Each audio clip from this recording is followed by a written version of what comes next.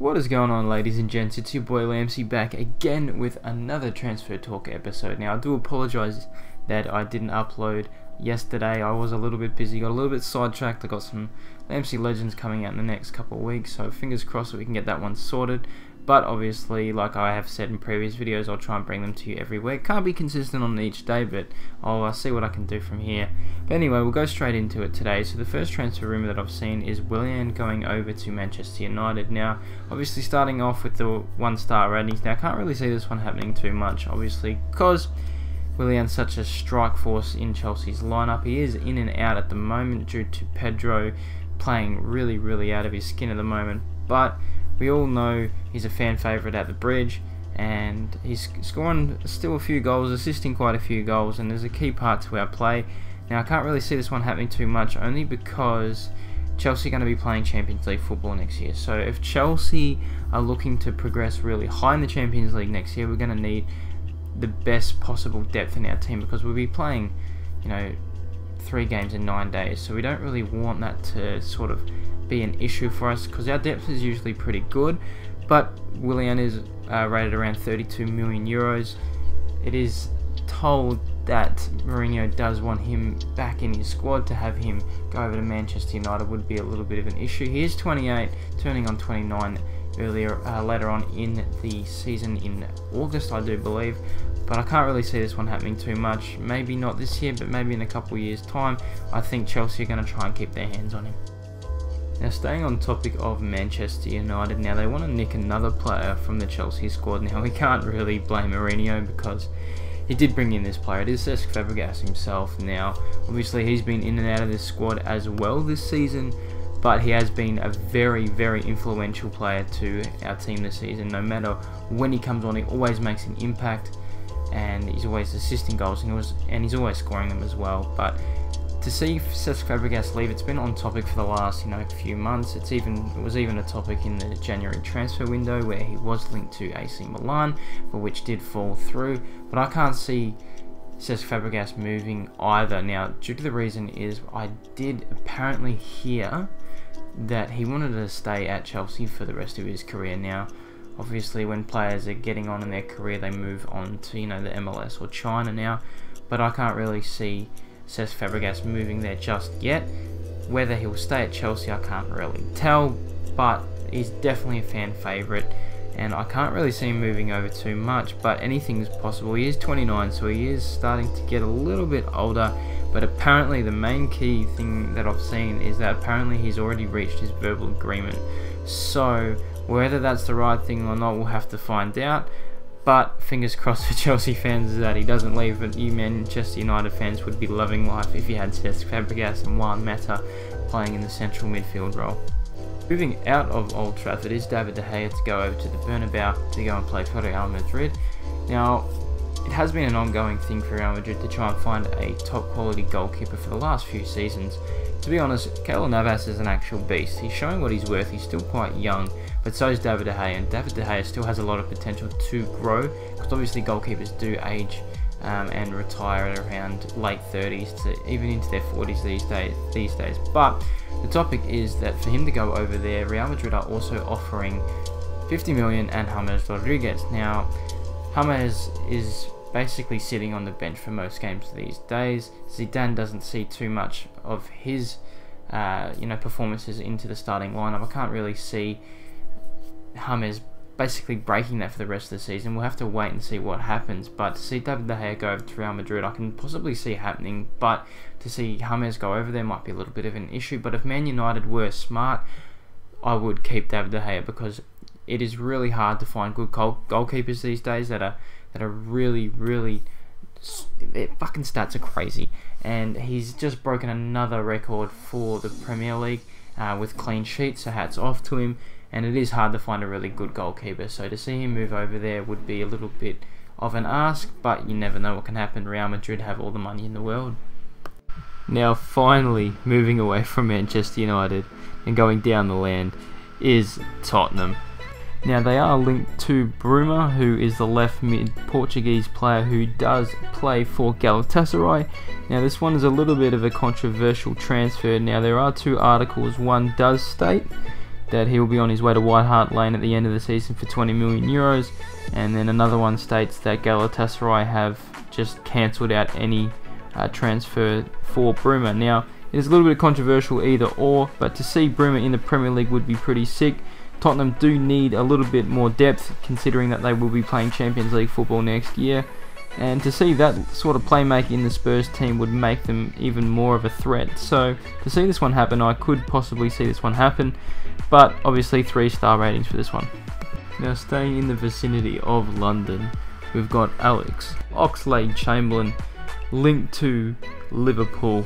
Now, we all know what Liverpool's like with their English players. They always want them to come in and out of the team, but this one could be a possibility. Now, Alex Oxlade-Chamberlain has so much potential. Like, he is an absolute beast. Now, we have seen him play in the centre defensive midfield role through stages of the season. Now, to see him move over to Liverpool would probably be a better move for him. Now, obviously, that Arsenal aren't really playing him too much, and the only times that he's going to be played is to replace other players around him. Now, he isn't a strong starter at Arsenal, but he would definitely be a starter at Liverpool.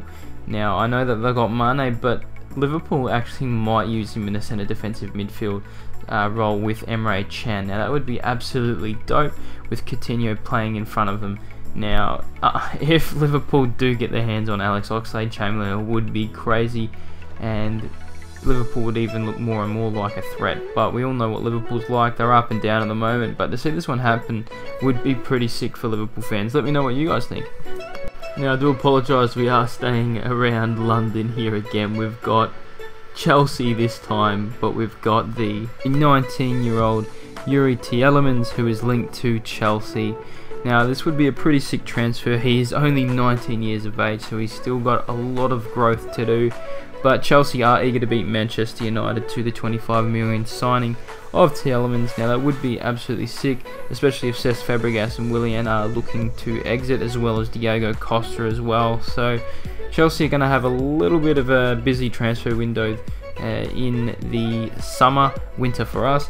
But to see whether this one will happen or not would be pretty sick to see. Now, he has scored 18 goals in all competitions this season for Anderlecht, considering in comparison to his 7 goals and 45 as well last season. So obviously Anderlecht are still in the Europa League as well, with a return leg to go to Old Trafford. So we'll never know what could happen there. But he's also started a game for Belgium as well in the full side, the full, not under 21s or anything like that. Like, he's played for Belgium. So to see this one happen or not would be pretty crazy. You never know what can happen. So what will Chelsea do? What my strong opinion would be, if Chelsea do beat Manchester United to Tielemans, I think they'll just loan him out.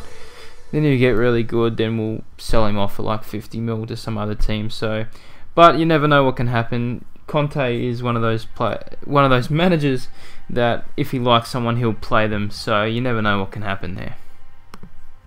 Over to Manchester City.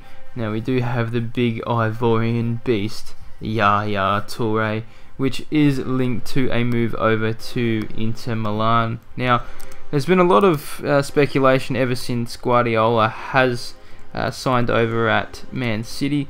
Now, obviously, that Yaya Toure and Pep Guardiola don't really see eye to eye, but Yaya Toure has played quite a few games in the second half of the season under Guardiola, but he is linked to Inter Milan, and Inter Milan have shown interest in quite some time for Yaya Toure. So whether his contract is up at the end of the season or not, I can't really see Yaya Toure moving on just yet. But if he was given a big enough role in another team, he is 33, so he'd definitely want to still start, and the money would have to be definitely good because he is an icon at Manchester City. But to see him move over, I'd still give a 3-star rating.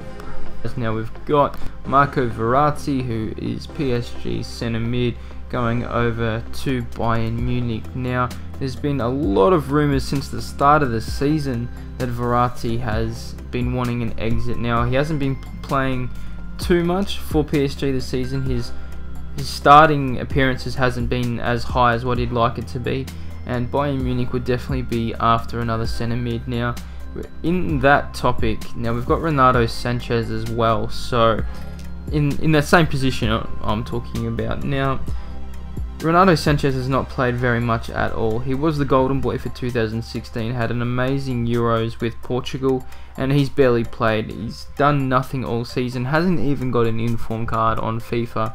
But whether Bayern Munich will want to keep Sanchez will be another story, because if they do keep Sanchez, then Verratti's place may be a little bit limited, because they are sort of, they've got Thiago as well in there. So whether it'll happen or not will be pretty crazy. Verratti might fit straight into that team, but he is Italian, so he knows how to pass the ball, and there are a lot of players at Munich who just like to take it on themselves. So whether to see this one happen or not will be pretty crazy to see, but you never know what can happen. Money talks.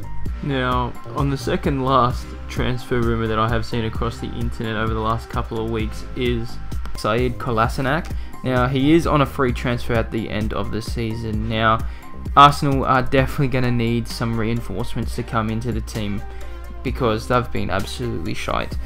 And left back role, Nacho Monreal hasn't been too great, and Kieran Gibbs isn't the greatest of replacements either. I think Kieran Gibbs would probably be a better left back, but who's to say? Wenger in, Wenger out. Who cares right now? It's just the team has to perform, and replacements need to be made.